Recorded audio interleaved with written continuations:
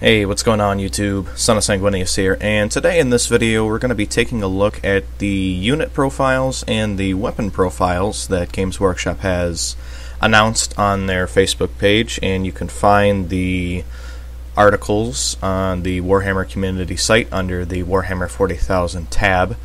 And there's some pretty interesting stuff. I'm going to be reading through it here, and if I remember I'll probably leave a link down in the description below.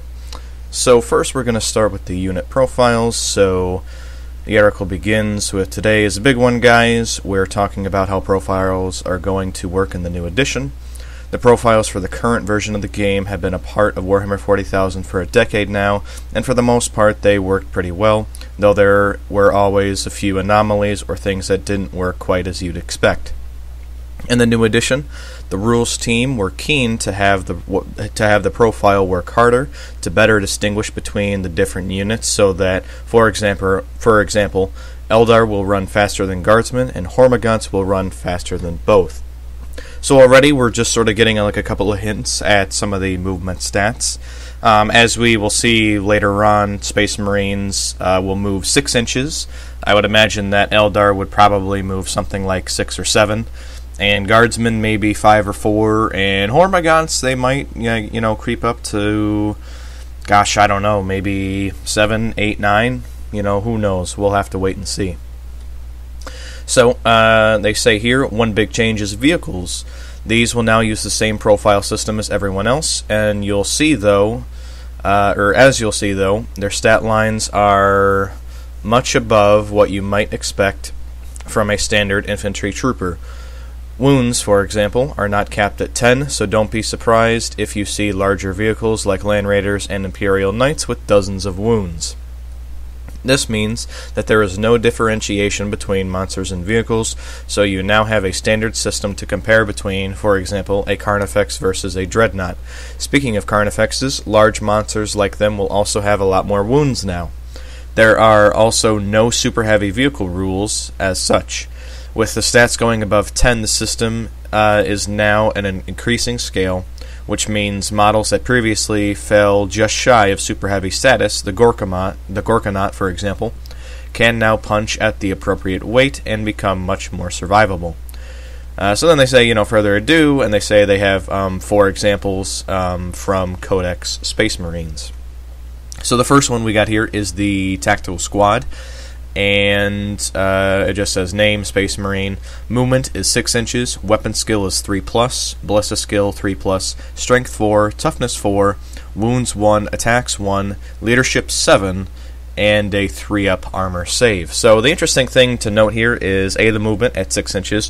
Frankly, I kind of thought that they were going to have Space Marines move at 5 and have Eldar move at 6, but I guess they're trying to keep Space Marines being the standard. So ultimately, I don't think 6 inches is like a ridiculously fast for a Space Marine. I mean, they are 8 to 10 feet tall, striding in power armor. I could see 6 inches. I think that's better than what I expected, and I don't think that it's necessarily overpowered or out of character for a Space Marine to have 6 inches of movement.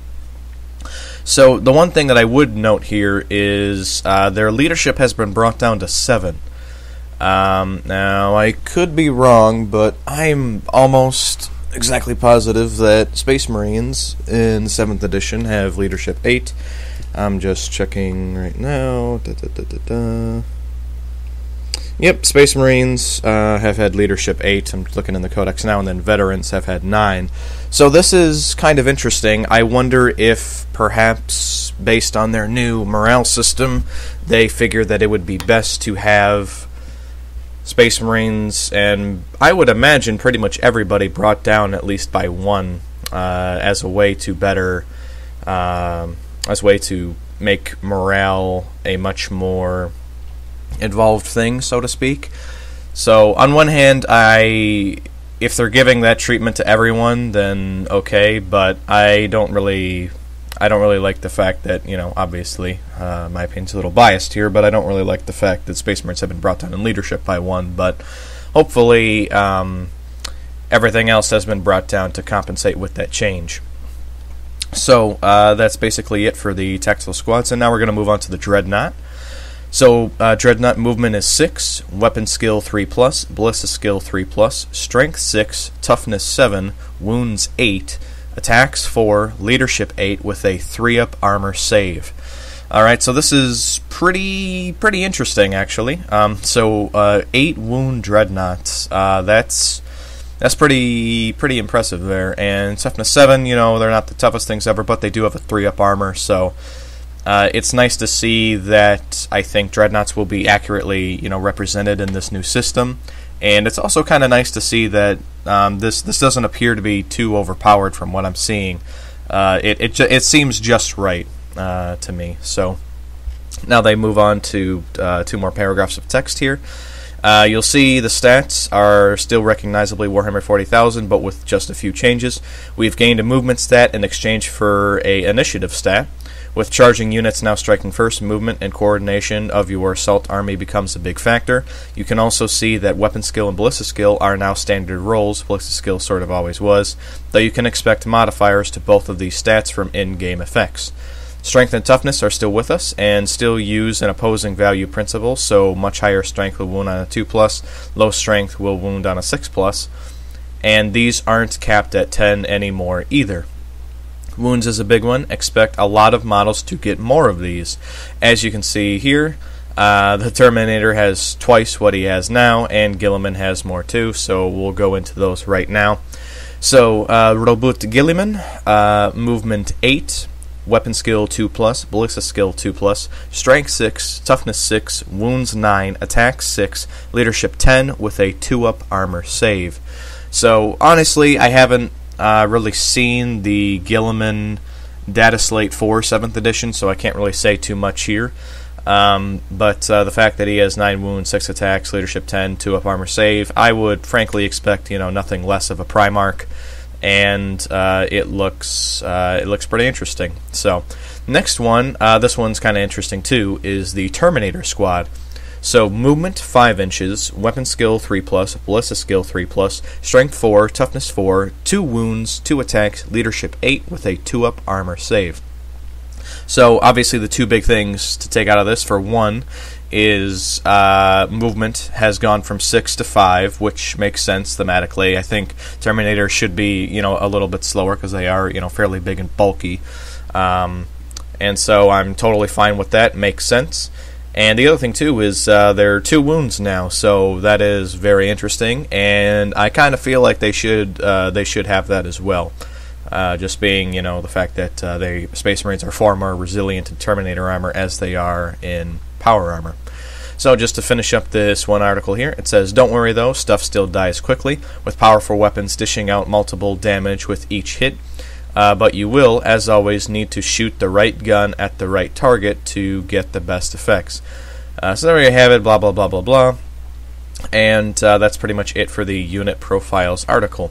So now moving on to the next one. It's called New Warhammer 40,000 Weapons. And it begins by saying, yesterday we took a look at unit profiles of units in the new Warhammer 40,000. But that is, of course, only half the story. The other half is the weapons they wield, like units. These have had some pretty big changes, but are still recognizably the weapons you know and love. So let's take a look at 3 classic examples: the iconic bolt gun, flamer, and las cannon. So these look like they're in a section called range weapons. So let's start with the flamer. Range 8 inches, assault type assault D6, strength 4, AP 0, damage 1, and abilities. It says this weapon automatically hits its target.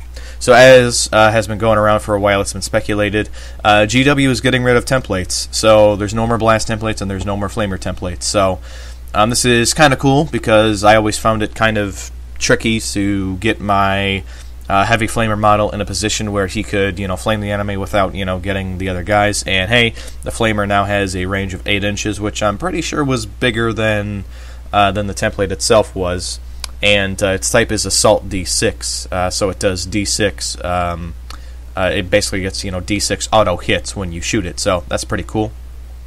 The other thing too with this profile for the weapon is they have AP. which these are basically, you know, negative armor modifiers that basically weaken your opponent's armor save, and then damage is also another one. So since blast templates and that kind of stuff are gone, some weapons will do multiple wounds per hit, but they'll talk about that a little bit later. So next we have the bolt gun, range 24 inches, type rapid fire 1, strength is 4, AP 0, and damage 1, abilities none. So this one kind of took me by surprise, because I was positive that the bolt gun was going to have a armor, sort of like an AP of at least 1, just because that sort of feels like it fits thematically. I'm kind of disappointed in that, but on the other hand, I can kind of see like why they didn't. But to me, this kind of makes the bolt gun feel just like, you know, a last gun with, you know, +1 strength to it. But we'll have to wait and see how it plays out in the new edition. But I expected the bolt gun to at least have an AP of -1. But be that as it may, maybe GW will change that. Who knows? I'm sure that they will release some more info in the near future. And so lastly, we have the last cannon here, range 48 inches, type heavy 1, strength 9, AP -3, damage D6 with no special abilities. So again, we see like it has the same strength, and then an AP of -3. So again, you know, keeping in line with that AP system, I think it's going to be interesting to see how it works. You know, especially with things like dreadnoughts and marines and stuff. The other thing too is the damage, how it does D6 damage per hit. So instead of me explaining it, I'm basically just going to read the rest of the article, because they go into how multiple or how weapons that deal more than 1 damage per hit work. So it says, damage is a big change. This stat effectively lets a single hit deliver multiple wounds to one model. So basically what that's saying is the last cannon can't be used like an artillery piece, right? So even though it does D6 damage, it only does that to one model. So if you were to fire it into a squad of guardsmen or a squad of tactical marines, it would only deal 1 damage, because its type is heavy 1. Now you look back at the Flamer, which is Assault D6, that does D6 hits on a unit, whereas the last cannon only deals 1 hit, and then whatever model it hits, it does D6 damage too. So I feel like it's a good thing that they sort of clarified that, because some people were confused as to how, you know, multi-wound damage was going to work, and, you know, does this mean like a last cannon works, you know, the same way as, you know, an artillery piece, so on and so forth. So I will continue reading. This stat effectively lets a single hit deliver multiple wounds to one model. So as we can see, the bolter does a single wound per hit, so it is optimized for shooting models that have a single wound themselves, whereas the last cannon, one of the most powerful man-portable weapons in the game, kicks out D6 damage, allowing it to blast chunks off of large vehicles and monsters and kill light vehicles and characters in a single hit. Against something like guardsmen or orcs, though, this formidable damage output will be wasted.